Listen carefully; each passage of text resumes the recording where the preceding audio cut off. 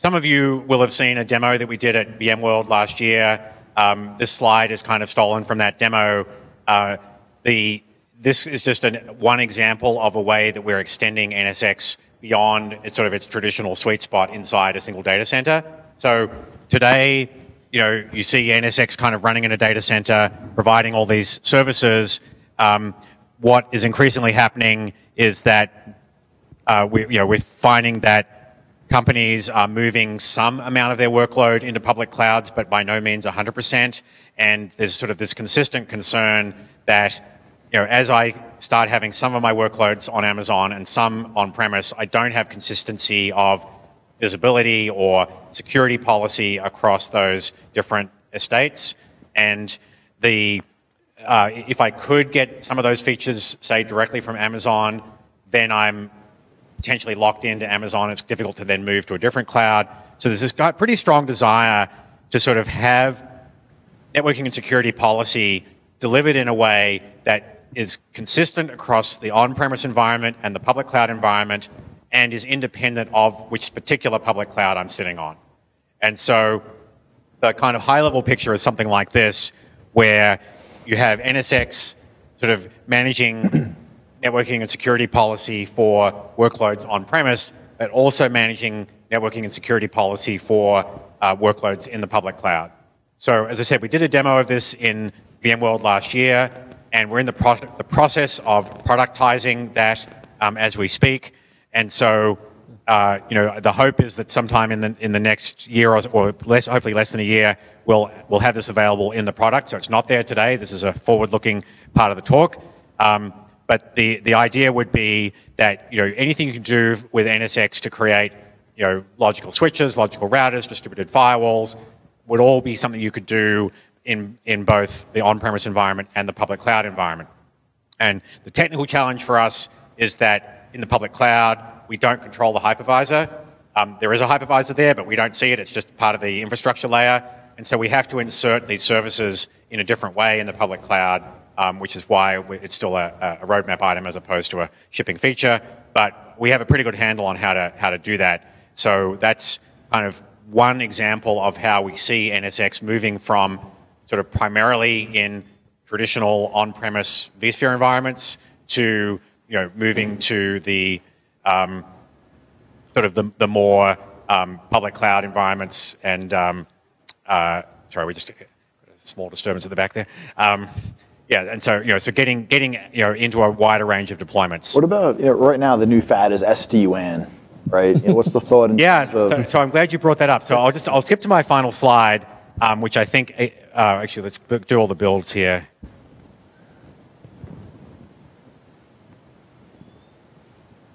Okay, so we've already talked about kind of this part of things. We talked a bit about the public cloud part of things. So you just asked about SD-WAN. So you see branches up there. So my attitude to SD-WAN is it's a completely natural adjacency for NSX. The only thing that prevents us from kind of being in that market today is the fact that, as you probably know, there's a fair number of moving parts you need to actually have a competitive offering in the SD-WAN space. There's some combination of routing protocols, load balancing across multiple links, maybe a physical footprint. Sure. There's a bunch of stuff you need. So we see like what the SD-WAN guys are doing is a perfectly complementary thing to what NSX is doing. And we have some examples of customers who are looking to integrate their SD-WAN deployments with NSX. So a pretty simple thing we can do today is you can build an SD-WAN that creates an overlay between your data centers and your branches, and then that overlay looks like an underlay to NSX.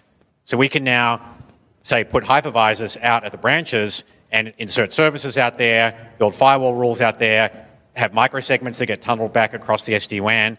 So that's exactly what we're doing with Columbia Sportswear. They've spoken about this publicly, and they're working with us and CloudGenix to have an integrated sort of NSX for microsegmentation that extends out to the branch using an SD-WAN solution to extend out there. So yeah, what I meant was more of a, if you have a server out in a branch and deploy NSX Edge, maybe there's two of them. Once there's more features like looking for brownouts and things like that to reroute packets. But my question was more about leveraging Edge or something like that as the gateway or as the SD-WAN platform? Yeah, so I think it's tempting to say we could leverage the NSX Edge as the SD-WAN platform, and all I would say is that my honest assessment is today it's not a super competitive platform compared to what the startups who've focused on that market have done. So just to sort of cover out the rest of this slide, so the high order bit here is that we see NSX as a networking and security platform for delivering these services to endpoints wherever they are. So, we've established our foothold in the data center, primarily on vSphere, but increasingly on other hypervisors as well.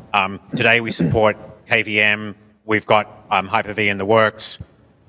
We've already got existing integrations with virtual desktops and mobile devices. So, for example, if you have AirWatch running on a handheld device, it can build a tunnel back into a data center, and then you can use that tunnel to connect an individual application into a particular microsegment.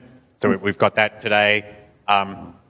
We've started doing some integrations with containers. So, pardon me, from a very sort of simplistic point of view, a container presents a virtual interface that's very similar to what a VM presents, and so we can apply security policies to that as well. Again, we demoed that in VMworld as well last year. The public clouds we talked about, the branches we talked about, and I just had a fascinating discussion this morning with somebody about the IoT. I was initially a little bit skeptical when our crack marketing team put Internet of Things on this slide, but I actually think there is an opportunity there to do some of the same things of what we're doing with, say, handheld devices. That if you think about sort of having security cameras or industrial controls sort of sitting out there in the ether, you'd still like to be able to put them on their own independent microsegment and apply security controls to them. So something like an AirWatch tunnel to get out to those devices or to the gateway that controls those devices sort of feels like a reasonable architecture.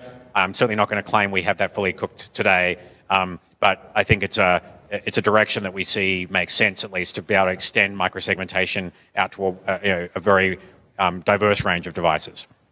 So with that, I've used up almost all the time, and we can talk about anything else that catches your attention. Yes, this is all for transformers, correct? I'm assuming moving forward, this is transformers and not V, or what's? So I tried really hard not to be very product specific today. The capabilities that we're developing, in terms of like multi-hypervisor support and public cloud support, those are getting developed on the next generation platform, aka transformers. It's a little bit too early to say exactly how we'll break things down from a product point of view, because we're still actively developing new features on V as well. So I'd say take this more as a direction of what we're developing rather than a roadmap for particular product releases. I haven't dove deep into NSX in quite a while. So what is the current story with MH and V, and where is it going? Yeah, so basically the overwhelming majority of our customers today are on V.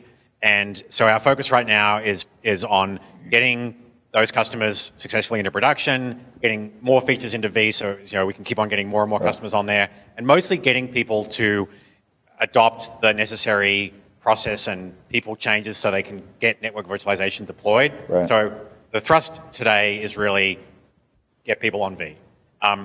We have a small set of customers who are multi-hypervisor.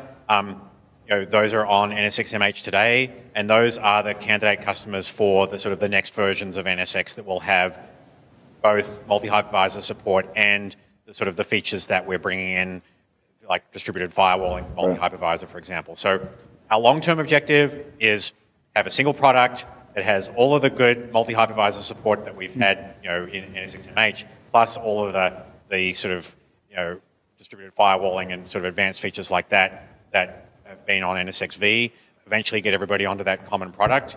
But the reality today is that V is the thing that's sort of most suitable for most customers, and that's where we're putting most of our focus. Cool. I was just going to jump in real quick on that as well. Now, is this working? You guys got me okay? Okay. So part of the effort around marrying the rich network services that we have on the vSphere platform today with a multi-hypervisor support is we also need to drive changes upstream into major open source projects. So, for example, our developers have been working very, very closely with the upstream Linux kernel development team to be able to push features up into the Linux kernel and have that mainstreamed in the Linux kernel so that then it begins to trickle down into all the distributions. So things like connection state tracking, for example, being able to leverage the connection state tracker in the Linux kernel from Open vSwitch, which then allows us to begin to provide stateful firewalling, aka distributed firewalling, on open source hypervisors running Linux kernel. So there's a lot of things that we have to do, and in some ways that development is constrained by the nature of the larger community that we have to engage with to drive those features.